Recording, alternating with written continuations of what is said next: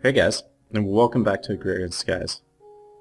And would you look at this, all these items building up, starting to overflow my barrels. Like, why do I have over 4,000 carrots? I'm not doing anything with carrots.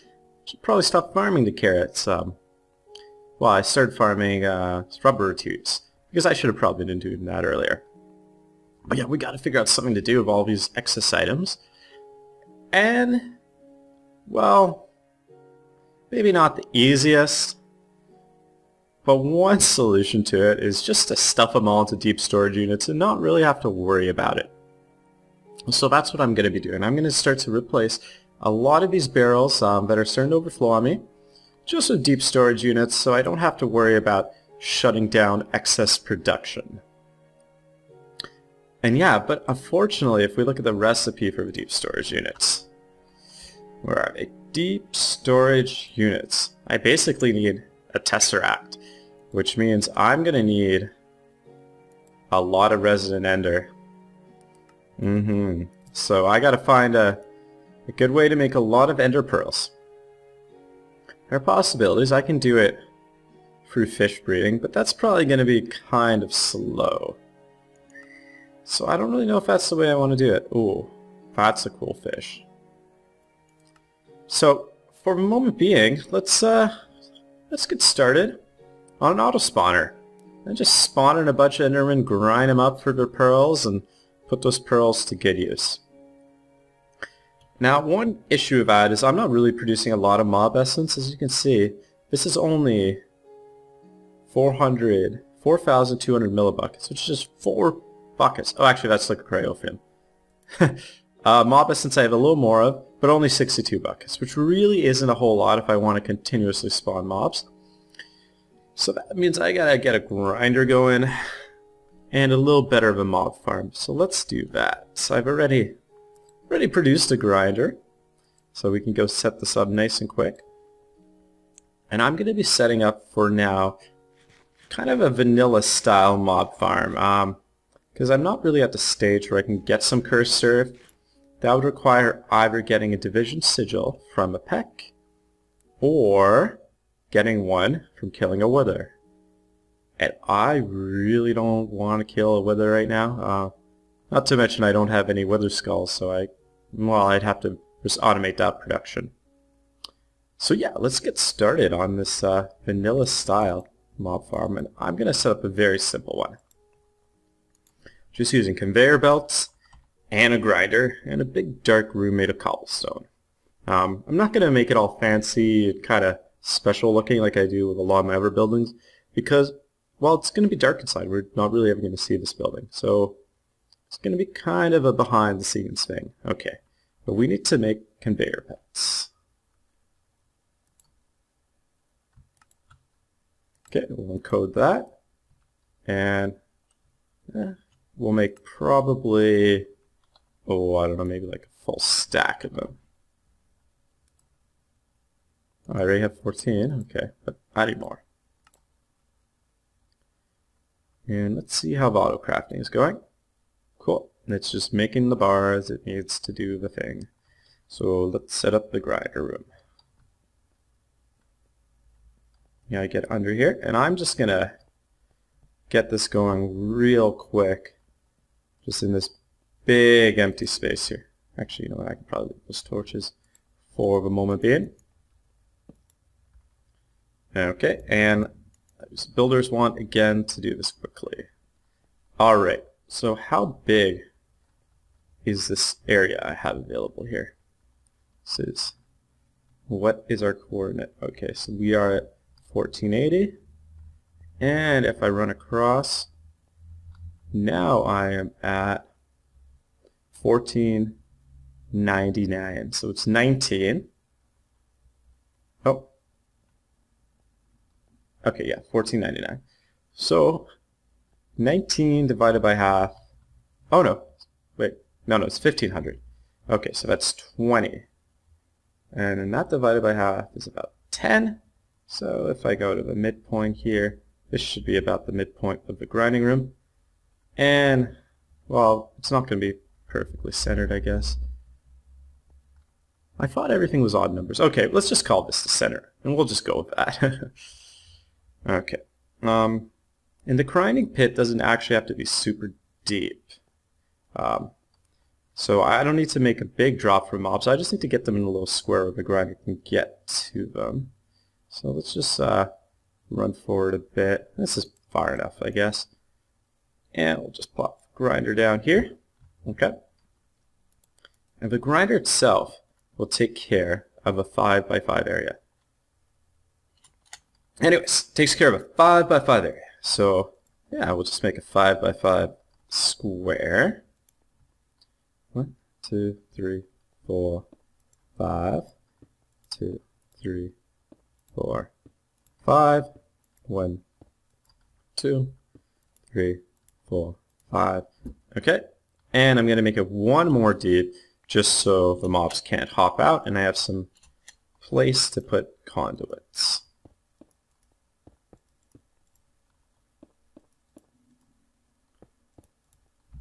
And like so.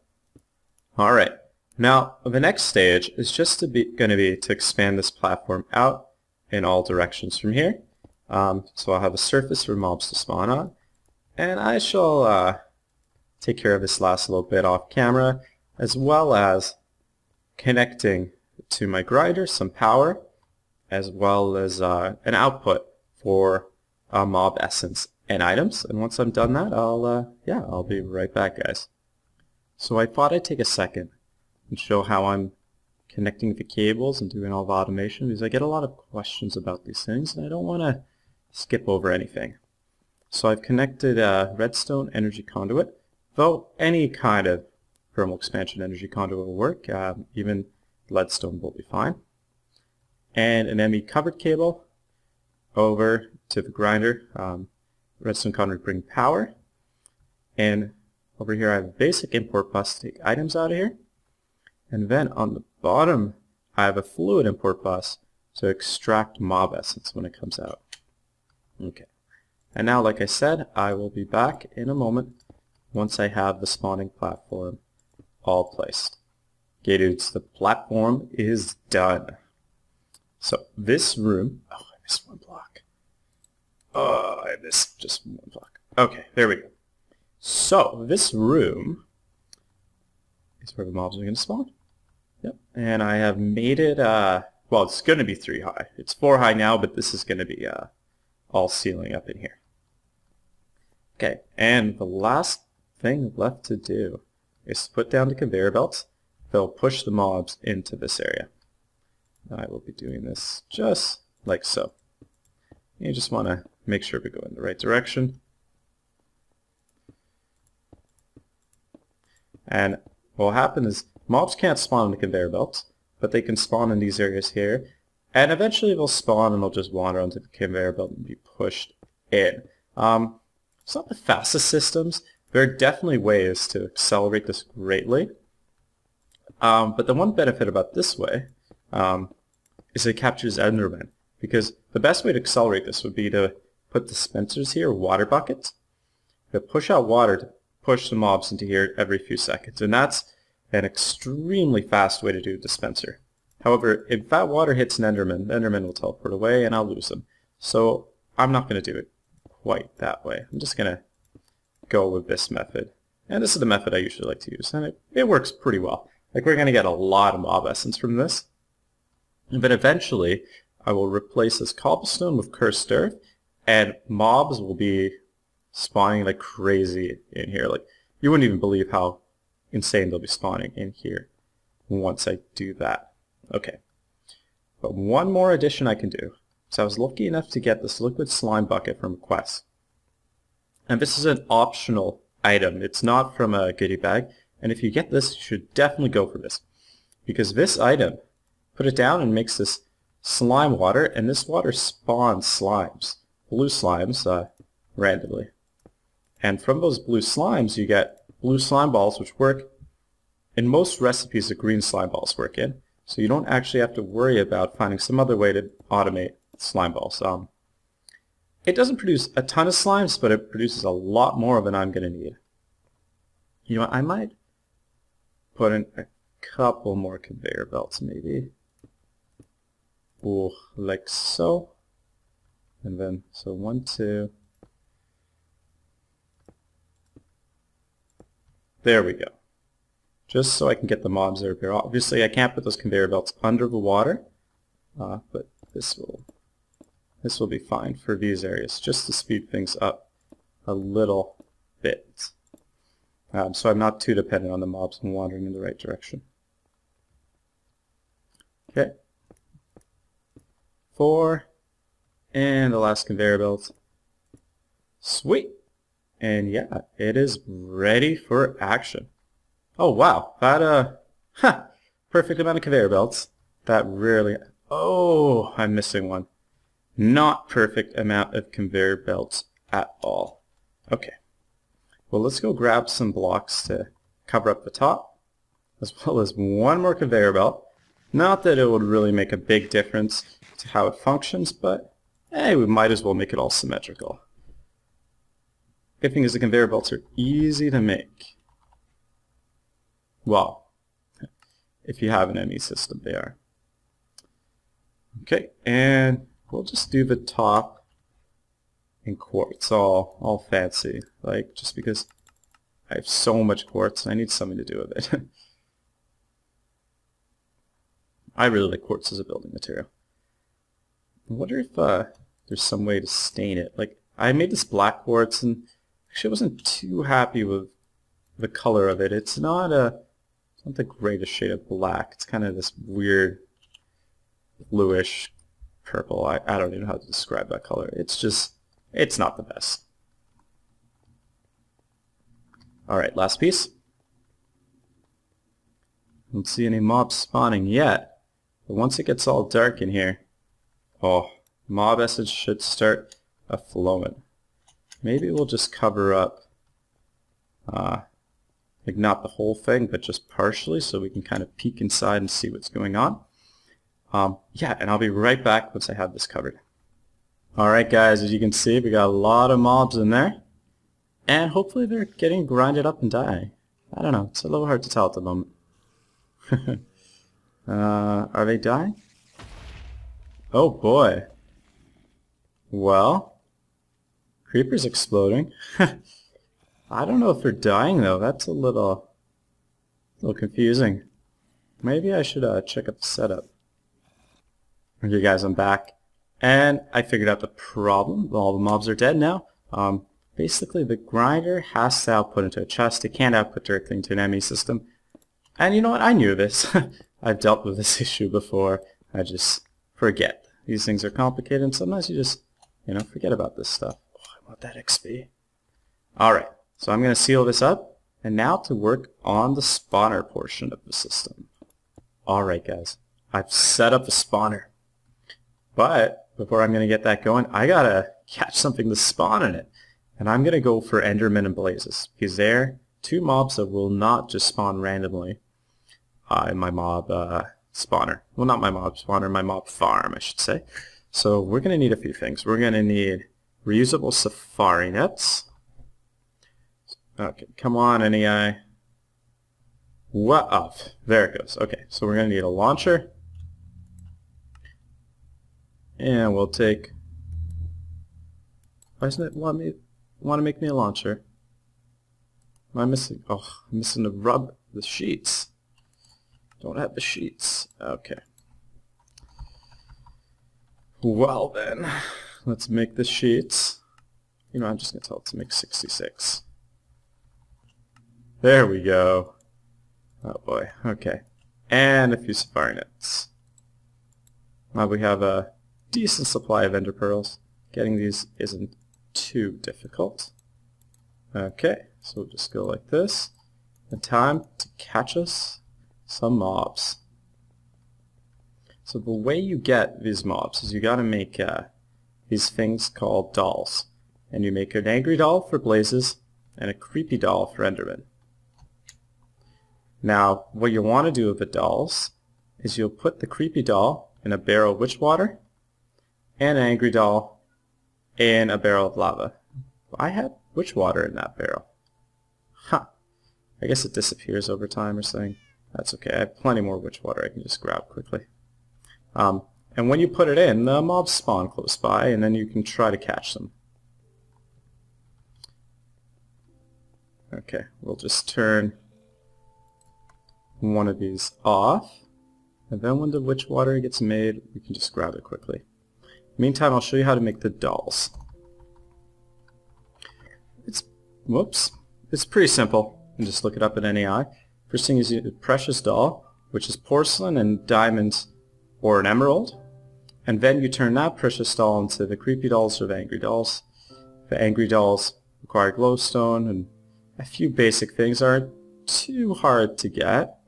However, the creepy dolls require ink sacs, which are a little trickier to get in this mod pack.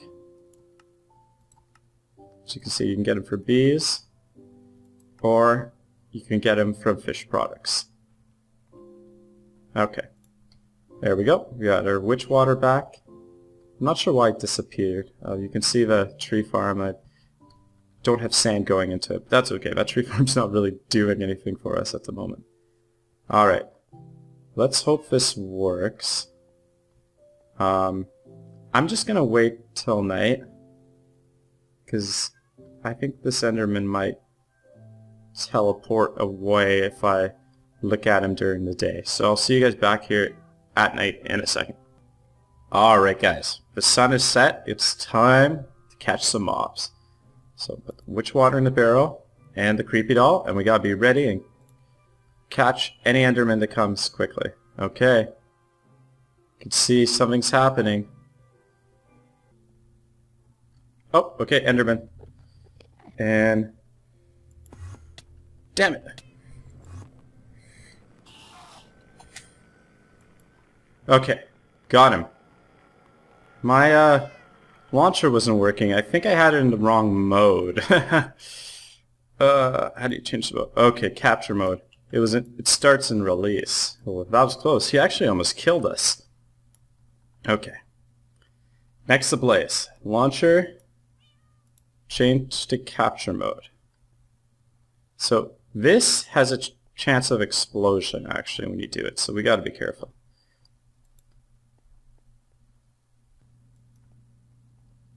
You just gotta be patient. Oh. Nice! Okay, success. Let's head over to the spawner and put them in and give it a test. And I've set up a pretty cool spawner setup. I think you guys will really like it. It's on top of my nuclear reactor. So we'll hop up here. You can see there's redstone, complicated cabling. And check this out. Oh yeah. This little part here is a door. And I've automated it so when I flip this lever, the door goes down. And it's working by drawbridges. So I have some advanced drawbridges here. Both regular drawbridges would work just fine. It's just I got the advanced ones in from a quest in a loot bag. And I have the disguise as blocks of quartz. You can see it now. And in inventory I put edged glass, and I made it gold edged glass so you can actually see the difference when it's against the thing. There it goes. And I'm just sending the signal just by kind of vanilla redstone method. So it goes down on just regular steps on blocks, and then underground. And it goes along here, and it hits a torch that's underneath the middle drawbridge. And you see, usually this torch is on. And what that does is it extends the drawbridge. However, if you supply a redstone signal to the block under a torch, it turns the torch off. And when a torch turns off, the drawbridge goes back down. Okay. So yeah, that's how I have that set up. And then bottle spawner is set up pretty basically. I have energy going into one side, and mob essence coming out of my ME system to the other side. And then the grinder is set up identically to the grinder setup that I have for my mob farm. Cool, so that's how I have it going. Might be wondering what this thing does. And this lever removes that redstone block from the top and bottom of the spawner. So if that block is on, it shouldn't be able to spawn mobs. So let's test that out by putting one of these safari nets in and running back. Okay, as you can see, nothing's happening, and that's because a redstone signal turns off the spawner. Now if I flip this, we should get mobs starting to spawn in here. I'll just give it a second. There we go. We got Enderman spawning, and the grinder should start taking care of them. Oh, there they go. Sweet. Our Ender Pearl machine is working very well, and everything's going straight into the ME system. This guy's not dying because he's actually outside of the range of a spawner. Spawner has a 5x5 range, and this inside area is 6x6. So if they walk just on the edge here, they won't hit the spawner, but they'll really only be in that area just for a second. Okay, so let's take a look and see why this stopped working. Because you'd expect they'd be spawning still. So put the block down just to make sure we don't get any surprises. Okay, so what's going on? There's no power. Interesting. Why is there no power? I must have just broken the cable underground. Forgot to repair it. Let's take a look. Oh yeah, I accidentally disconnected the cable. Cool. But yeah, I'll just reconnect that off camera. Well, off camera I should say before the next episode, and get this thing up and running again.